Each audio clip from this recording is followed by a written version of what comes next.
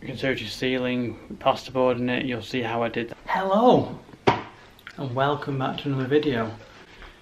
Now, I haven't posted in about 7 months and there's a good reason for that.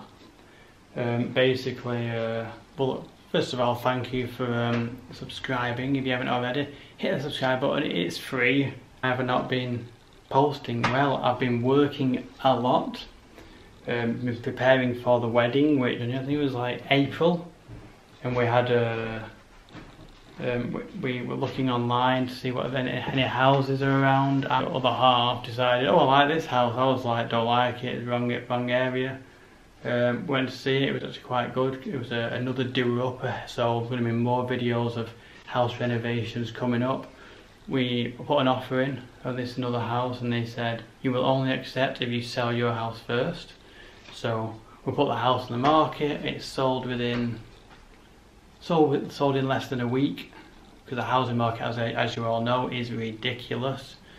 So the only way we could get a better house is if we get a doer-upper, which this is a major doer-upper again. Basically, as you can see in the conservatory,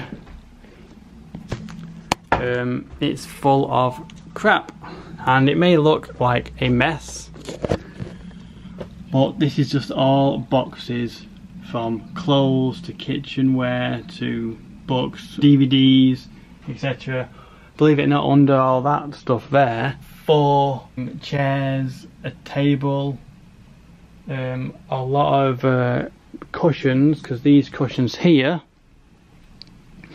were actually from the couch that we did have here. I cut that couch up because adorable, this one and that one in there. The couch that was there to here, that's a 2-seater now rather than a 3-seater. It's a lot more room to have. This shelving unit here was here, collapsed that. TV there. I had a nest, but we've taken it out and put this in. This is from our rental property. If you look at the other videos of doing a house up, you'll see that renovation project of our rental property, and the renters basically were pushing the heating up on at 35 degrees or more. They had it on ridiculous, and so basically took the nest out and put this of this house and put it into that one, so I can control how much heating is controlled. There's the future wife. If you're watching this, as you can see in the kitchen, we're leaving all these white goods because we got them. But if you look at it, it's pretty empty in it. Well, we've got a few things, but pretty empty now, all these cupboards. Cut the grass. Looking, all these little plants we've dug up from the garden because we want to put them in our new garden. That's going to be an interesting one. Come on, light. That's my work bag. In here, more boxes. These are all my clothes and Charlotte's clothes, my sound gear, and some blankets there. That's got a barbecue in it. I built this wardrobe myself. I made it, built it. You can see another video about the building that on my channel, how I built it step by step. We're taking all the curtains down, like you can see, ready for moving, because we're taking those with us, the blackout ones. As you can see in here, it's pretty empty in here now. That's my wedding suit in there. A few other little things we've emptied, painted the wall and everything like that. Got all this stuff, emptied that in it pretty much. Emptied near enough everything, thrown away so much stuff, it's ridiculous.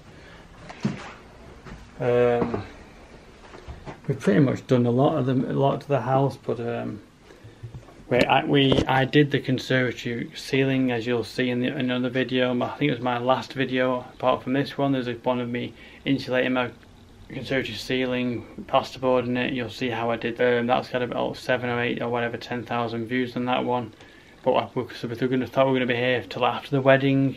But then, like I said, Charlotte was like, can we get it? I'm like, I don't like it, but she said, I'll only get it if we can use it, if we can flip it. We want a house that's worth like 250, 300,000. The only way we can do it is by buying this house. It'll look amazing, which will show you the process of what we're going to do. Like, I'll do a video walkthrough of the house we've got and what we're going to do to it. and the only way we can do it is by doing it, buying this house, doing it up, seeing how much it's worth, seeing what's on the market then once it's done up, and then basically building our way up for this new job. So 6 AM starts, I get back about 8 o'clock at night, give or take, 2 hours up, off to bed again.